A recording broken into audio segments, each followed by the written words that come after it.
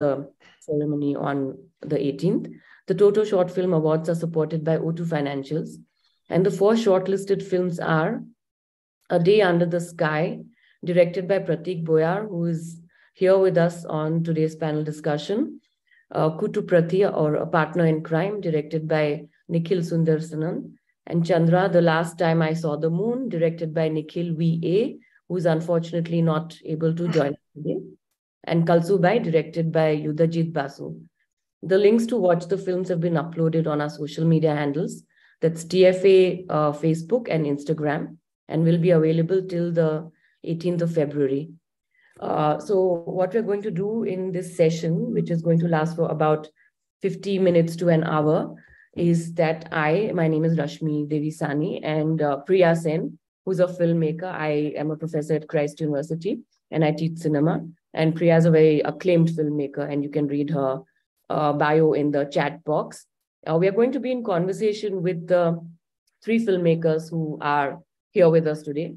I hope all of you have had a chance to watch the films, because they're really, really wonderful, remarkable films, and promise great hope for cinema in this country in general. Of course, we know what's happening at the Cannes right now, but the Oscars. But here's, there's a lot of interesting stuff to look forward to. So we're going to structure it like this. Priya is going to respond to the films initially and have some comments and perhaps some questions for all the 3 filmmakers. And after that, I will be jumping in with my responses and my comments. And really, this is for us to listen to the filmmakers and to understand, their aesthetic approach and their kind of influences, etc., in making the films that they have. So I will hand it over now to you, Priya, and then we are going to open it up to the audience towards the end. So please do put in your questions into the chat box, and we will have some time to take up at least a few of the questions, if not all of them. So over to you, Priya. Thank you, Rashmi. It's nice to see you again. And thank you, Basav and TFA, for inviting me and all of us here on this platform. And I just want to congratulate all the filmmakers, because I think the films are absolutely stunning. And as Rashmi said, I think, it's just this, it's just very hopeful. And it's amazing to actually watch all these films at, especially some, the times that we're in. So I thought I would just sort of present a few of my, for each film, a sort of, there were some moments that there was a moment that sort of like summed it up in terms of a feeling, and my question or my response would be based around that. But yeah, I think just, all the films are just so accomplished and yet so, so gentle and amazingly crafted. And I think all of, they're just extremely sort of complex works. And so I would, so really congratulations to all of you. So maybe I'll just start with, in the order of the film that I saw. And so Kalsubai, Yudhajit, I have seen Kalsubai before, and we have spoken before. Yeah. And so it was wonderful to actually see it again and remember. But I'm always struck by just how completely stunningly beautiful it is, and the square frame, which is my favorite, and just the stillness of everything, the stillness and the silence and the intricacy of sound that then just starts to, sometimes, it becomes part of it, but kind of, you notice every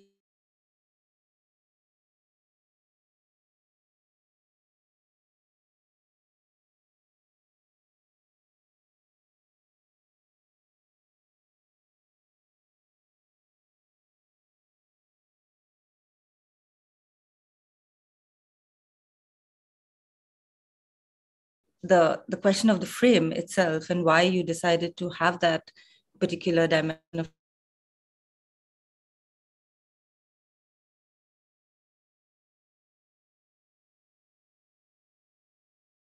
show the three people in the sort of the figurines and the masks that suddenly appear in the landscape. This is after Kalsubai goes off into the mountain.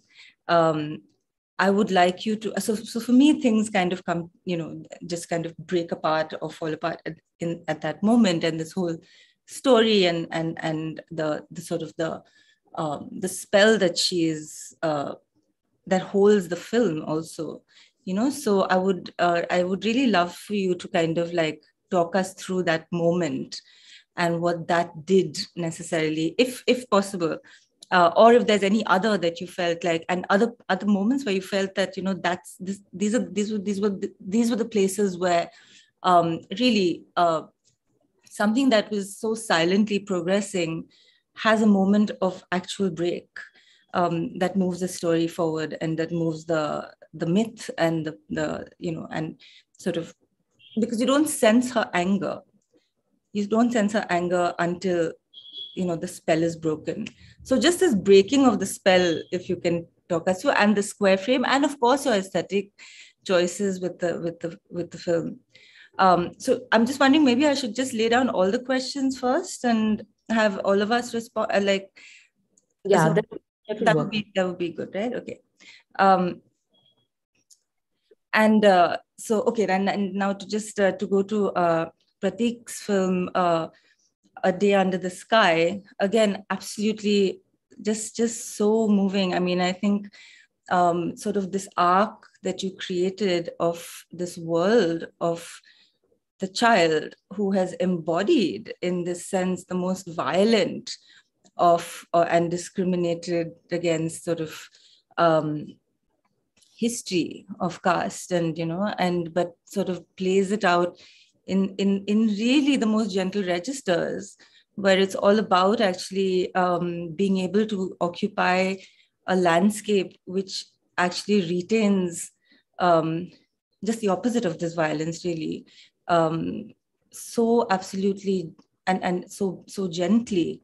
And for me, one of the moments that really stood out was when I think Balya tells his other two friends that Aditya speaks exactly like the teacher, and to me, and then there's Aditya, and it's that moment where things just like, okay, because, and that's kind of that isn't too much, it isn't too late in the film. It's sort of like in the beginning, it's kind of like establishes this difference between them. So I was just wondering if you could sort of like tell us about the way the actual construction, the construction of this world that you have done in this film, and the story and the process of just beautifully filming this, and the arc that you have presented to us of the story, in which there is something underlying what lies beneath is so devastating, and yet we experience it in such a different register, right? So I'd love for you to talk about how you did that and how the story, how you constructed this film. And Nikhil, your film Partners in Crime, I mean, I think it's really an editing marvel. I mean, I absolutely, I love the way it's edited. And I was reading your bio, and you are an editor. And so I would sort of like, this slow reveal of both these stories parallelly. Initially, I was a bit confused. And then actually on second viewing, I was just like, oh yeah, I can understand his choices completely. But to me, again, this was, this kind of editing that was happening, that you were doing parallelly initially, and then the coming together of these two characters from the two separate worlds that they were initially in complete sort of grief and in anger. One is angry and one is just full of grief. And these two things meet in this most powerful manner for me. And and it's sort of that becomes sort of the breaking point. And so again, I'm very interested in how you actually edited this film, and how you and what the differences on how you actually dealt with these extremely complex emotions. The loss of a child on the one hand, and this sort of like this anger that the young man has towards his parents, and this sort of like existential sort of condition of not really, what do you do with that anger? And I just thought that it just like they found each other, right? They found each other in this film. And I would, again, really love to hear more from you about how you, these choices that you made. So maybe we go in the sequence in which... Yeah, we can go in the sequence. We start with Yudhajit. First of all, I'm very grateful that a film which I have made like 2 years back is still taken by Toto, and I'm very thankful for that. And I remember having a quite long conversation with Priya in Dharamshala Film Festival during the lockdown, if I'm not wrong. And yeah, I mean, the question of aspect ratio is like, as far as I can remember, because we shot it way back in 2019, and I was not very comfortable with the idea of making a documentary back then, because I had only made fiction films, fiction shots. And I was kind of struggling, how to make a documentary film. And one thing which I think I was very keen, that I do not want to give it a shape of a so-called conventional documentary with interviews. The primary reason being that I was not a Marathi. I mean, I'm not a Marathi, and I'm quite alien to that entire village, which kind of happens in India all the time, because you cross one border and you find yourself as a stranger, because there's so many, it's like so many countries. So that was very fascinating. But when I used to travel a lot before shooting, and those travels were quite aimless, I just heard the myth and I liked it, kind of fascinated me. It was very enigmatic when I heard the one-liner of the myth of a woman who climbed up a mountain all alone and started living there, abandoning a foster family, after which the mountain has been named as Kalsubai. So that was the one-liner I heard from a tea stall owner. Then I tried to follow the myth, and I made extensive research, and I realized that Kalsubai is not only a deity in Maharashtra, but she's also kind of worshipped in Konkan and other southern parts of the country. She has different names. In Maharashtra, it's Kalsubai. And the myth was very complex, and it had a very political layer on it. Like she had been, turned into an incarnation of Parvati, which is actually not the case. I mean, she is a tribal deity over there, but over the years, the mainstream culture had made her into an incarnation of Parvati. So initially, I was trying to make a film on this strategic eradication of the tribal identity. But since it's a film school project and we had a duration of 20 minutes, I realized that I cannot, do justice if I go in that way. So I thought of just making the film as an experience of the myth, the way I experienced it from an outsider's point of view. But then how to put it in visual terms, because when I was scouting the locations, I was talking to people, making extensive interviews, which are not there in the film, but there are extensive interviews and very long audio recordings that we did. I decided, along with my cinematographer, that we have to show only parts of the image, the details which have evoked a certain sense in me. How the legend is still living there. It is not living in the minds of the people, and it is manifested in small details, like with the drawings on the door, the small, in the regular activities, the way the women behave. For me, I was trying to find, a relationship between the women there and how the myth of Kalsubai is still prevalent. So I had to bring out a certain primordial quality to the film, which I thought. And then I was reading a little bit about African myth and myth in general. And then after a lot of kind of visual research, I found that mostly in almost all the tribal culture, there's a sense of symmetry. Often they write on circular tablets or square tablets, and in their dresses, in their rituals, there's always a symmetry in their dance, in everything.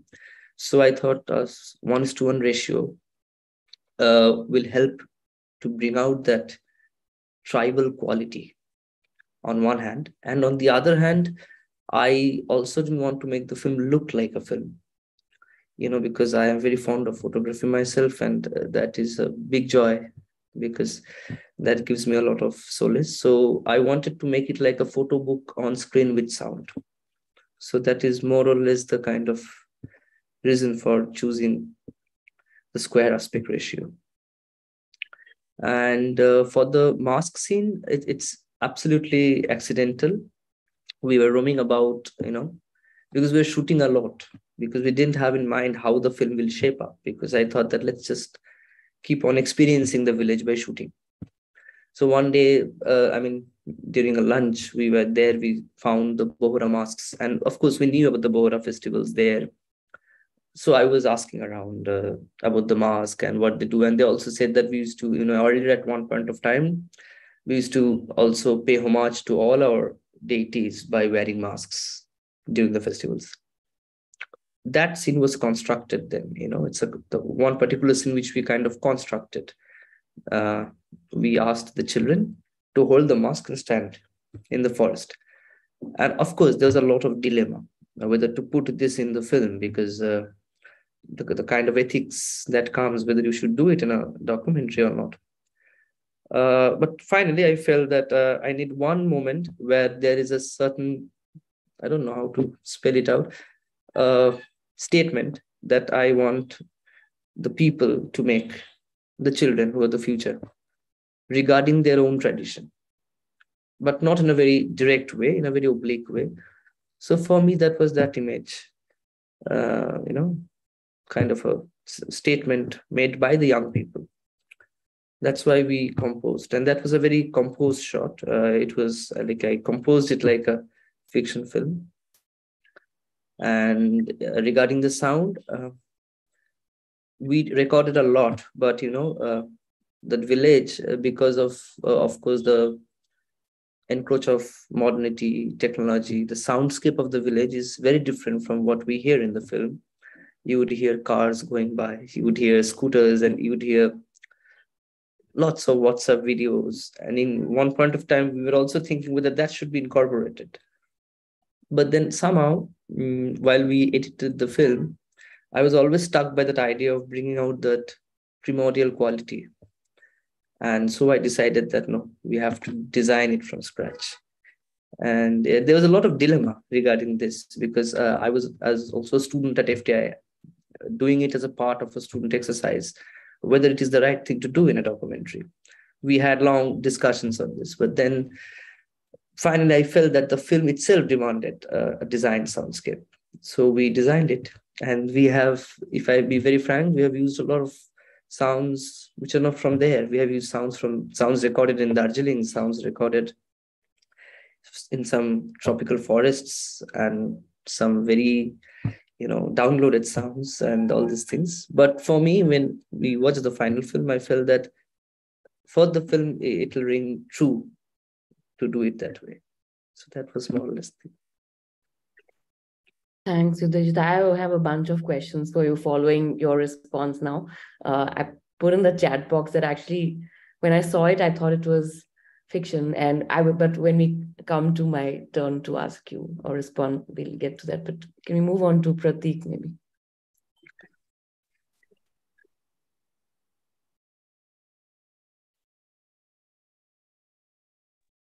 Pratik, you have to unmute yourself.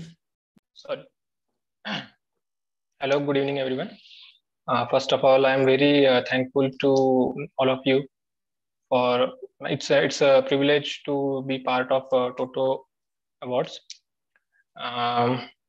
So answering your question, it wasn't very difficult for me because the whole material of story I bought it from my past. So it's all about my memories.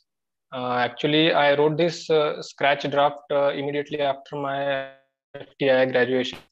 I did 1 year TV course in FTI.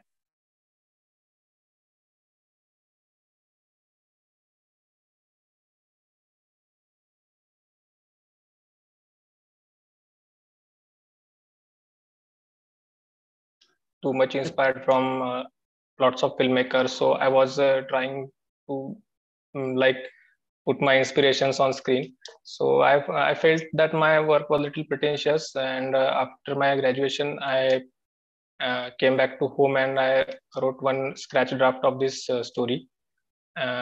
It's a little bit real event which happened in my childhood days. So that wasn't challenging to me, but the main challenging thing was to structurize that story, because the whole incident means many incident in the film are actually happened with me. So the protagonist character was more or less inspired by myself, but I found that if I put that whole memory in the film, it won't be interesting. So I tried to work on it, but hello, can you hear me? Yes, we can hear you. Okay. So to make it more interesting, I have been continuously working on it, but I felt like that was not the correct time to make that film. So I just left it. And after the pandemic, I felt like going back to that script, because I was going to everyone were going from a difficult situation, and the pandemic was really hurting everyone. So I felt my old days were a little bit more better than the current situation. So I was continuously going back into my past, and I will really rework on the draft. So I was completely sure that it's going to be a plot-driven film, little bit character-driven film than a plot. So that was confirmed that it's going to be episodic film. So instead of using heavy plot, I choose to go with characters. Means story will go forward with decisions and choices of these characters. There is no complete plot or other things. So I was continuously working on the arc with being the episodic film, trying to put some arc. So those things decisions really helped me to put the whole narrative. But at the same time, I was trying to be a little bit cinematic and dramatic, because it's a children film and it is based on my memories. I should be going with a minimalistic approach, that was sure, but I try to make it more cinematic, because I feel like children's world is more cinematic as compared to adult world. So to keep it simple and to keep it away from intellectualizing the things, I try to put the whole central theme of the story was exploring the society and exploring the impact of society on children through children's eyes. So when I was working on the script, I was 26-year-old, but the challenging thing was to feel it from a 10-year-old child's perspective. To put it from perspective of a 10-year-old child was a little bit challenging. So I was continuously struggling with my mind to put intellectual things away from the script. Means even though I am trying to be intellectualizing, even though I am trying to put some commentary on society, it should feel like it is coming from child's heart, not some 26-year-old guy is putting dialogues in children's mouth. So instead of giving some particular closure to the scene, or in real event, in real life, there is no particular closure to every event. Means some event happens and we just leave it. So few scenes I write like that. I wrote like that means they are discussing about teacher, and so means they are just discussing, but they are not bound to put some conclusion from the whole discussion. So they are just speaking to each other. They are just communicating to each other, and through this thing, I tried to put commentary on the modern society, even though it is set in early 2000s. And one more thing is my another target of making this film was to make a perfect film in my home region, Vidarbha. It is in eastern part of Maharashtra. So I am always feeling, I have been always feeling like no one has made some perfect Vidarbhian film, because we don't have film culture here, and there are no more representatives from this region who are making continuously film on this region. So there is always some strangers gaze on our area, like these people speaks like that, these people have this kind of sense of humor. So I tried to be more specific about these things, and so we did the shoot in my hometown, and most of the crew was from this area, and so yeah. Okay, thanks, Pratik. We move on to Nikhil, and there are already some questions in the chat box. After Nikhil, I will respond with some comments that I have. Nikhil? Hello everyone, I'm Nikhil. So I started this film, like the idea of this film, like I got this when I'm studying in my college, my film studies. So at that time, actually, I'm an editing student, so I don't have a diploma project, so I can't direct a film. So at that time, I was thinking like, okay, let's do something outside, like it's a directorial thing. So like I gathered my friends and like I started thinking about an idea. So it was like my initial thought was like, let's not concentrate on the content. Like, let's take something simple, which can be told simple, but we can make it complex in making. We can try something through the making style, what we have learned, what we have watched through our this learning time. We are watching lots of films from all over the world, so we are getting inspired in every corner. So we want to try something. That's all. So let's not concentrate on an idea. It's a long process. If you sit on an idea, I thought like that. So like it's actually a project done bunking my classes. Actually, towards it. So like so actually as a simple idea, like I thought take a conversation how to make a change or a dramatic situation through only dialogues. It's actually opposite to this filmmaking thing that it's told that just don't tell, just show. But it's just opposite to that. You are just telling other than showing. How can we make impact other than showing with dialogues and all? That was the initial thing. How can we make a new thing, new idea or a conflict through dialogues and talking? And how can we give emotions through these lines, these tones and dialogues? Long dialogue sequence are so inspiring to me in different films, and also I want to experiment something in that. How can we make an interesting thing, interesting scene or a film using conversation? So it's something what I want to try. On that idea, I started searching my characters. How can I make a conversation, interesting conversation out of two characters? So I started, who will be these characters? Then only I can like come to a conclusion of how this conversation will be.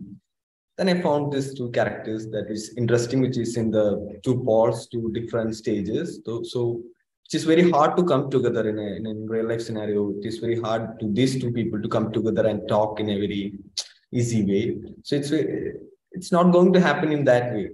So in a cinema, I want to make that happen. So I tried on situation, how will that happen? How will they meet and how will they talk?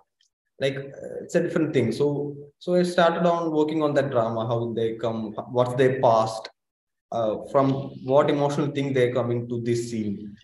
I worked on backwards from this conversation. From the last scene, I worked on the backstories of these two characters. From what background these characters are coming, what's their internal conflicts, and that will decide this conversation, how this conversation will go, and it will end up in a conclusion. That's what's my process of making this idea. And but the idea is simple. If you talk like that's all. Can make it to an peaceful ending. There's no need of like making so much of chaos.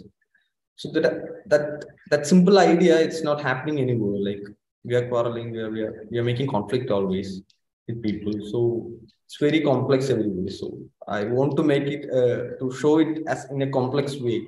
That simple idea, how this thing, how this breakdown between these two people will happen, and it's not so easy. We are not letting ourselves and others talk each other in an understanding way. Like so, I want to make that scene like that. So after that, when framing that idea, then I worked on how to make that film. That's what I concentrated more. I very easily just got into the idea. The content I easily worked on and I locked it. I never sat on that like after that or like changed anything. I got locked very easily. Then I worked on like on making this impactful because I wanted to give a theater experience. I want to like in that way like I want to make it in a commercial way, like even studying in this instant way. So I approached that also in that dramatic way, not in like more true to life.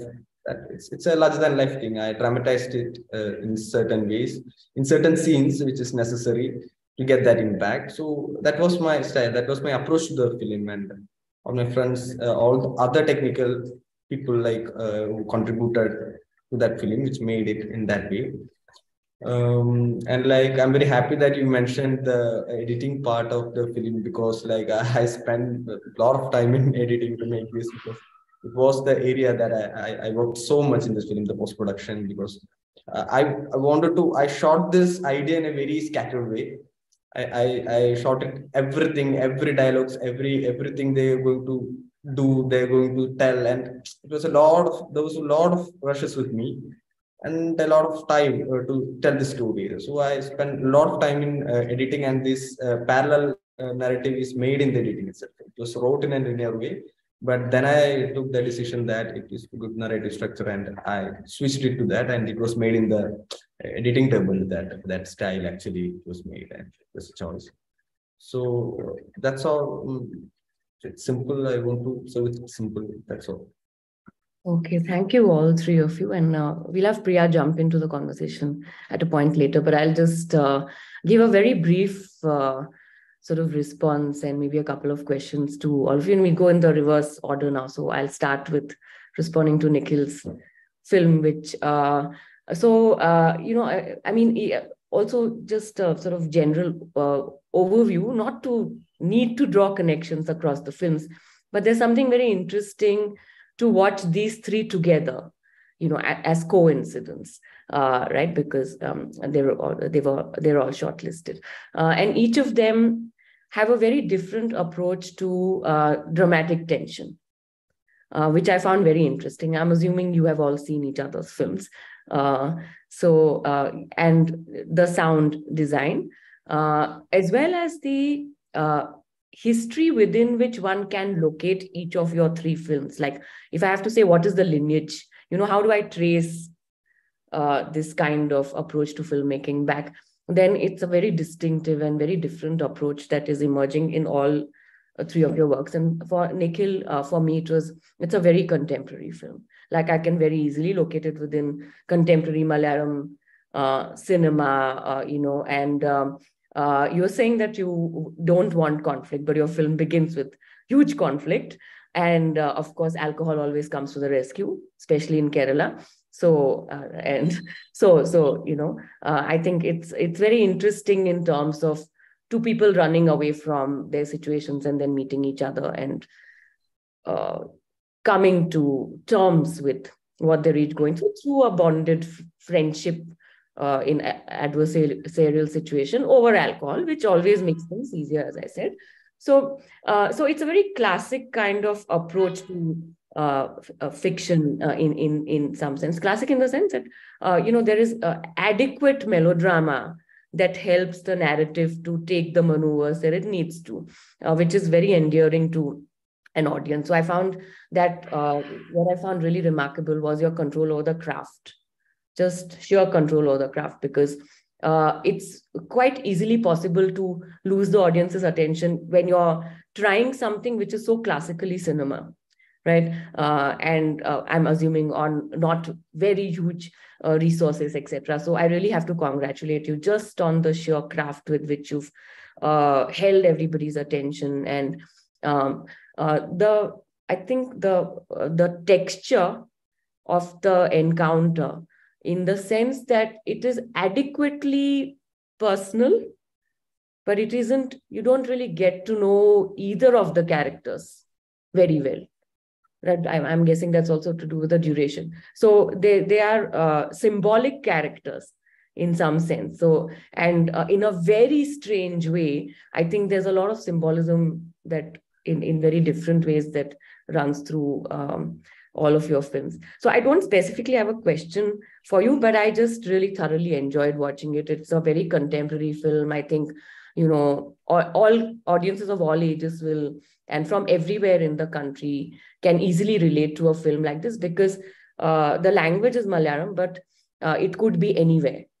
It's a story that can be located anywhere. It's not necessarily a Kerala film. And that I find it interesting. I'll move on to Pratik, that he says that I wanted to make a Vidarbha film, right? Because when I loved your film, I mean, I was absolutely like, I'm a Marathi speaker also, so I connected with it because I could understand the nuances of the language. And I think a lot gets lost in the subtitling because it's a very particular kind of Marathi. And I think that comment on the teacher, Aditya speaks just like our teacher, which is such a, it carries so much weight, it carries so much meaning. I think to be able, to be able to understand, discern the difference between how the teacher and Aditya speak in terms of just the diction or the use of words. I had the misfortune of studying in Pune, just like the two of you, Yudhajit and Pratik, and I know what Punekar Marathi and, all of those politics of language and the proper Marathi is there. So for more, I mean, I was particularly happy that I could relate to it at a linguistic register also, which I feel is a very important one for you to say that it is a Vidarbha film. Because like Nikhil's film, it could be a film that could be played out pretty much in any rural part of, urbanizing rural part of India in some sense. But to me, it was also a film which belonged to history that I have heard from my parents, in the sense of what childhood could possibly once have been like. And that was really remarkable. And of course, it's a very significant and valid commentary on the education system. It's a critique of bookish knowledge. It's pointing to the way in which some children have to actually do physical labor and don't necessarily have the time to finish their lessons and all of this. So what I found very moving in your film was the way in which you position these two knowledge traditions, one schooling system and, learning through rote and textbooks and all, and the others, the knowledge that you pick up through just your interaction with nature, going about your work, learning to climb trees, knowing what plants do, what kinds of things, the scientific value of plants. And I think our education system has totally overwritten and overlooked that those knowledge traditions, right? So to me, it was very special that your film was actually bringing out all those complexities. And you said you wanted it to be simple and it had to be from a child's point of view. It's very convincing, but it's a very sophisticated perspective that the children in your film are putting together. And there is a question related to you having children as actors there, which we'll come to later. So I just wanted to say that it was very refreshing. And it's a film that I think is not only talking about children's experiences, but it really is a film that should be shown in all kinds of educational settings, because we need to really ask ourselves, what is education today, and what is it doing? And of course, histories of, I didn't want to jump to a conclusion that it was caste, but of course that was the first thing that came to my mind. So I'll just leave it kind of open-ended there, whether it is really like, is it caste difference only, or is it something else? But that I really enjoyed your film. And Yudhajit, so I didn't think it was documentary. I watched it and I thought it was fiction. And I was, of course, like Priya, struck by the frame you use. And it reminded me of those slides, right, which we used to project. And it also reminded me, and now I'm finding out as you spoke, I thought this is an anthropological film, but it's an anthropological film in the most beautiful way, because it dismisses all the histories of, ethnography and visual anthropology. And I really thought that it's somebody from the community who's made this film. Then I discovered your Basu. So congratulations, of course, because very difficult. And I was making a list of the locations where you've shot, and you've named 4 villages. So, I'm wondering, why is it that the community is, but let me just finish what I want to say. So it's a beautifully, beautifully done film. And it was where, anthropologists fail in understanding the power of myth in its lived essence. And I thought your film could do that, like just filming the dance of the Kori women, for example. It's a film which I would also say needs to be shown in gender studies classrooms, for example, because I do think so, because I think people have ways of negotiating their circumstances and situations using myth, using song, using folk traditions. Again, those don't ever find their way into any discussion of gender intersectionality, which is, but that's because we overlook our own histories and our own traditions, and we like to cite Judith Butler above everybody else. So that's our problem, right? So my question to you, I do have a question for you, is one is, why did you use the Films Division logo? There is isn't there at the bottom, there is a on your... because it's a film produced by FTII. They Okay. put the logo there. It's not in my hand. Not like a reference to the anthropological... No. Everywhere they put that logo. Okay. And so then it is, so when you say that it's actually based on huge research, and it is an anthropological study, if I may put it that way, right? In some sense, you're studying a community and you want to develop. I must have said it's not a huge research. Then I'm really not insulting the proper researchers. What I meant to say was that the film, the way it looks, but after a lot of research, I've decided not to put many things in the film. But what huge research would be very misnomer, because then it's an insult to the real researchers who are doing great stuff there.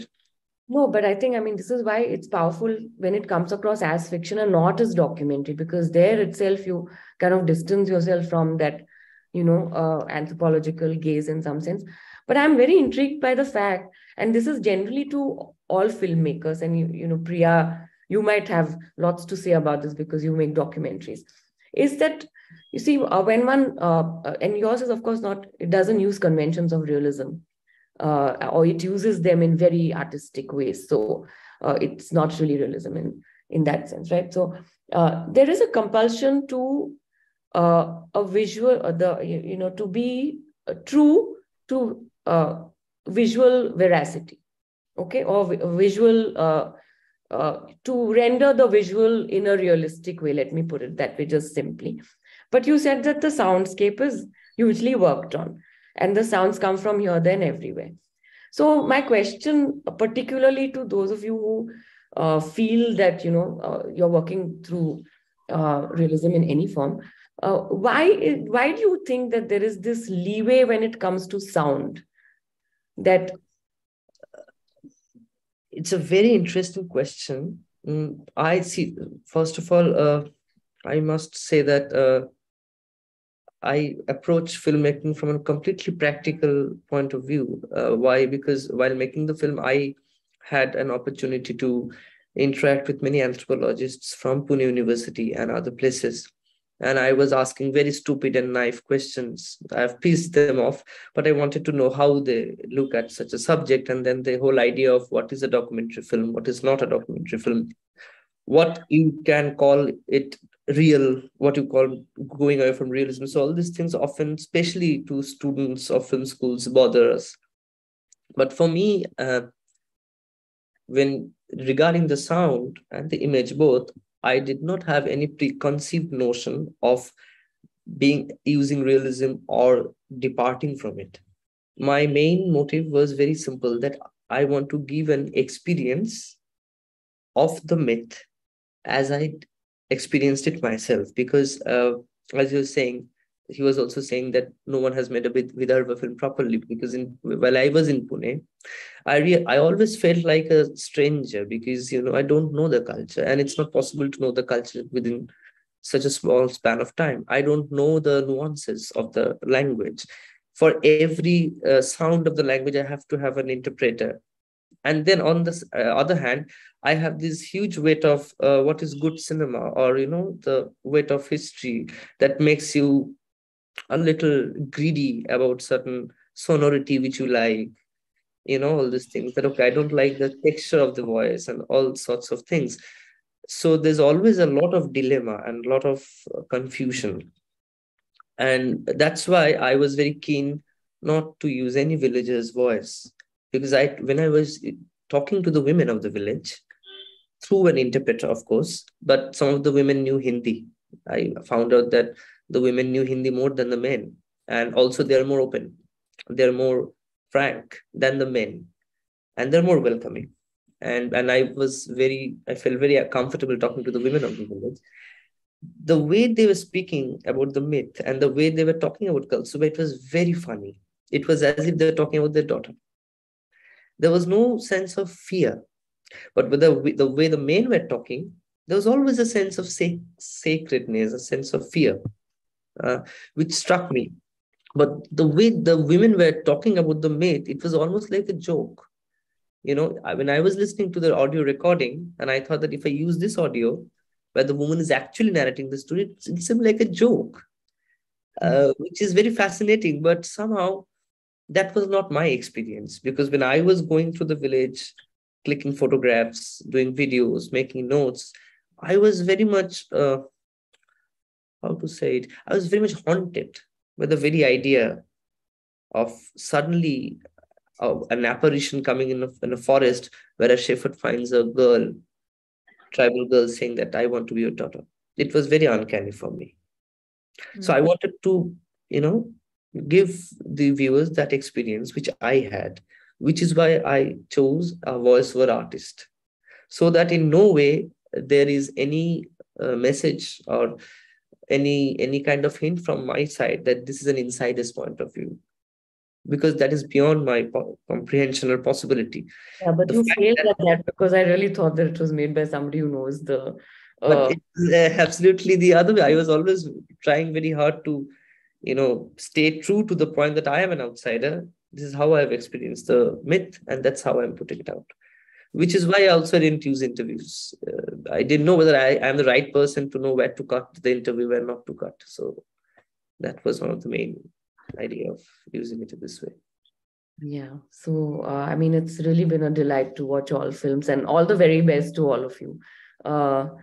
And I hope you go on to make many, many, many more films. Priya, you want to come in? There are some questions too that we should take. Yeah, I think we should just go to the questions. And it's just also just one thing about this sort of blurring of fiction and documentary, which is can be called other things like hybrid and all of that. But at the end of the day, really reality and truth are just things that have probably outlived their actual exactly. And we know, it's construction from beginning to end. So then what you choose to do with that is is part of the thing. So yeah. Okay, so Anmol Velani has a question for Pratik. How difficult was it to work with children, and what strategies did you use, especially as they are working as a group? Were there moments of frustration, or were you happy? Were you happy with what they delivered as actors? He adds, a child's world is more cinematic. Could you expand on this remark? And then, yeah, those are two questions for you, Pratik, from Anmol. Hello, Anmol. Actually, the process of working with children has both sides. Means sometimes you will get surprised and sometimes you will get frustrated. The casting process was little bit confusing because I knew that I couldn't afford cast beyond my geographic circle because of financial issues. So then I decided to cast some children which I knew properly. So the girl in film is actually my niece, and other three kids I I just started wandering around my local area, my hometown. It's our Tehsil area. So I just went to tuition classes and some relatives, and I was just asking, do you know some kind of kids who are enthusiastic to act, and they are artists, some artist kind of kids. So then from one person to another person, I just met these guys one by one, and the casting of lead character was difficult because he has all of complex shades, but the casting of other three kids were so simple. Means they are actually acting for themselves. Means they were playing their own characters, so that was very simple. But the challenging thing was to take some realistic reactions from them, is to make them more realistic. That was a little bit difficult because they had the impact of TikTok and YouTube Reels kind of thing. So to bring, means as per their vision, that is the acting. So to make them unlearn and to teach them the basic lessons of acting was difficult. So I was sometimes I was just capturing their natural activities. Means if we are not doing anything, actually we practiced a lot. I rehearsed them with actual locations, and we spent a lot of time, like 2 or 3 months with them. Sometimes we were rehearsing, sometimes I was just discussing just simple things. Means what do you think about this actor, or just like that.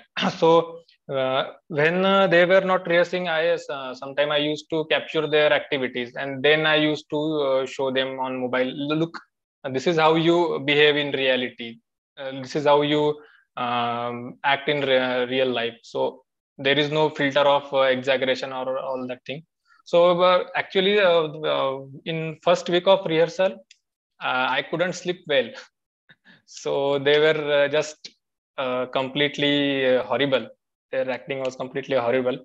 So I couldn't sleep well. But after day by day, we get involved, and we had just this time of 2 to 3 months together. And then finally, on the shooting days, the thing I used to scared about was if it looks like practiced, I mean on screen, it shouldn't look like rehearsed, or means everything is designed. That was my fear. But actually on shooting days, I just I used to leave them on scene, means in the arena of scene. Just you have lines, do as you want. Means I'm not exactly improvisation, but I just gave them freedom to act like how they want. So that's how it works.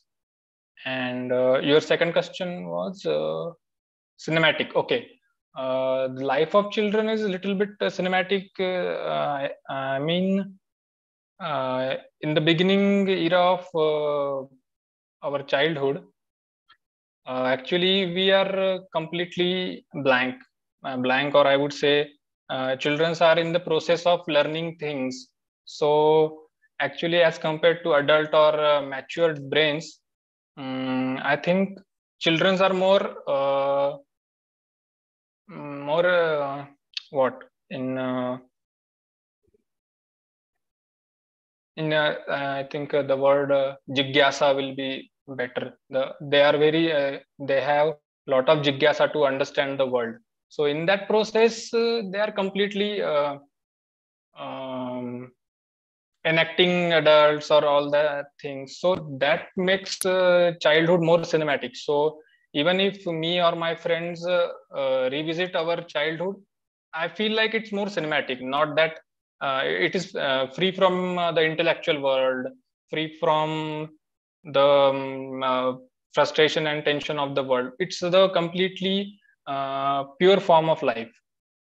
So that's why I didn't put any intellectual imagery, or means kids are silent and just watching the horizon. So I had some thoughts about this, but I just skip those thoughts because that will look more adult gaze. So I didn't want that. That's why I didn't put some images of like people are just sitting in under the tree and they are just thinking. So that's not possible. So that's I mean from the childhood is a little more cinematic. Great. Thank you. There is a comment from Dada Peer Jaiman to everybody. They say, I watched all films and all were good. Thank you and wish you the best. And Anmol says, drama and film are not different in being able to use and actually use symbol, visuality, sound, and dialogue as meaning generators. And then he says, fascinating, Pratik, thank you. There are a few occasions in the film where I felt that the children's reactions were somewhat stiff rather than natural. So more acting classes from Anmol Velani. So thank you, all of you. This was a wonderful discussion, and all the very best. And I look forward to seeing more of your work. And thank you, Priya, also. Thank you, Rashmi, and thank you, PFA and Basav and everybody who has held the tech side of things together. All right, goodbye. See you.